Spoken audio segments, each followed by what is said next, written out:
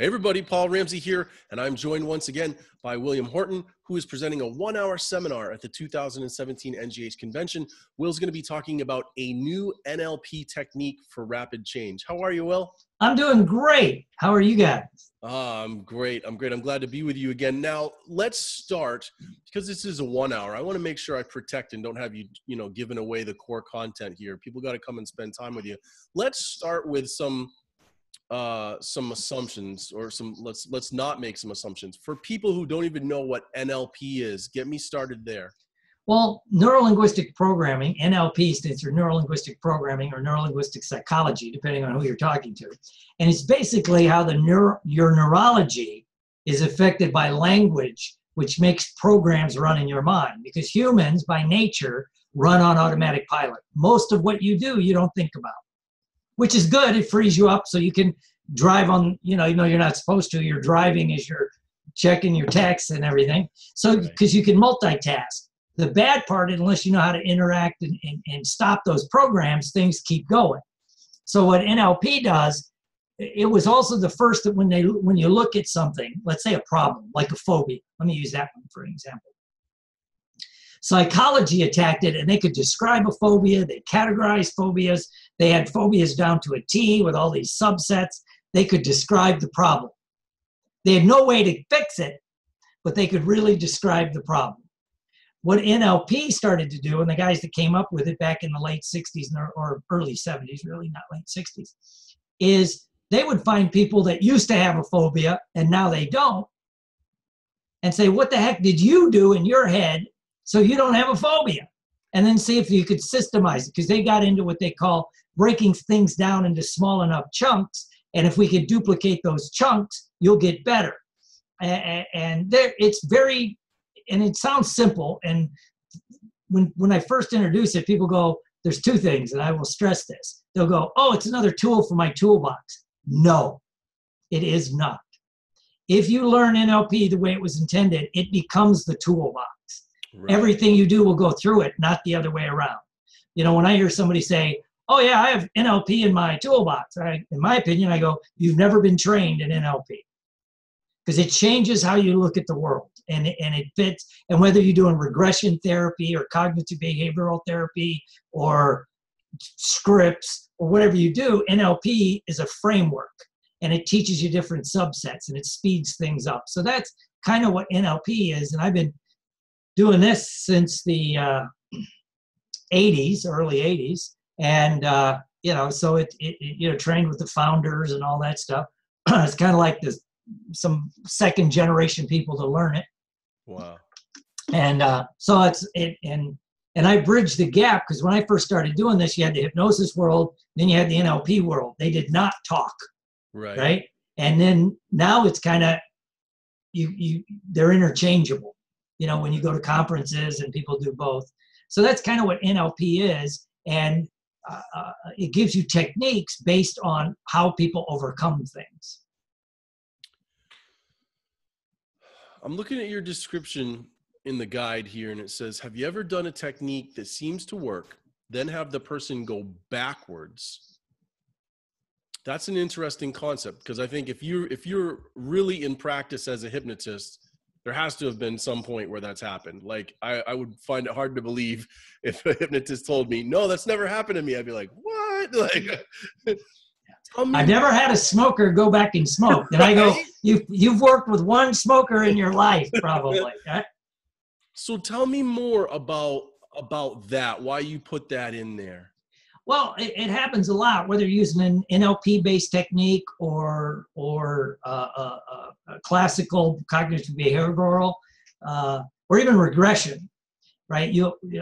I've seen guys swear by, well, if you go back and you hit the ISE or whatever, all that stuff, it's gone forever. And I go, BS. No, it could come back. Don't tell me it never happens, right? Right. Because if that's true, I will make one logical assumption. If it was that simple and that quick, all regression would be controlled by psychiatrists. We wouldn't be able to touch it. Interesting. I never thought of it like that. And so, yeah, it'll work. I'm not saying it doesn't work. I'm saying, but what happens when it works a little while, because see what happens, I can fix, I hate to say it that way, you help somebody, right, and they're doing great, and then something triggers the old behavior. And I you know, as you know, I come from an addictions background. So I don't know how many times people go away to treatment. They do great. They get 4 stars. They're, oh, everybody loves them. The staff is saying, this guy's going to do great. You run into him 2 weeks later, he's drunk as a dog. Yeah. Right? Why? Well, you might have made some changes in him, but the system around him doesn't change yet. And then you put him back in the system, and the only way he knows how to cope is go back to the old behavior. And I think that's what happens with us. We fix people, we're in their office, they're doing great, and then something happens down the road that sets them backwards. So there's a couple techniques that I'll teach there that kind of help seal it so you can go forward. And a lot of this comes from all like we talked the last time in our interview about what works in the world of addiction. So how do people get better? And well, we could model that for like weight loss, for smoking, for whatever it is that we have happen to make that change. That's cool. How excuse me, how do you choose today between like when you're going to go? Well, maybe I guess I'm assuming that you still do. Do you only do NLP today, or do you still do hypnosis? Oh, they're interchangeable. I don't know how you do one without the other. Well, okay, but I'm going back to your earlier comment. I'm still processing, but you said like if you get into NLP, really that's your toolkit and everything sort of flows through that, right? So how do you sort of choose when you're really going to be NLP focused versus, no, I'm going to bring some hypnosis in there? Is it just an instinct, or do you have a protocol? Oh yeah. Well, what happens is like the NLP gives you a structure.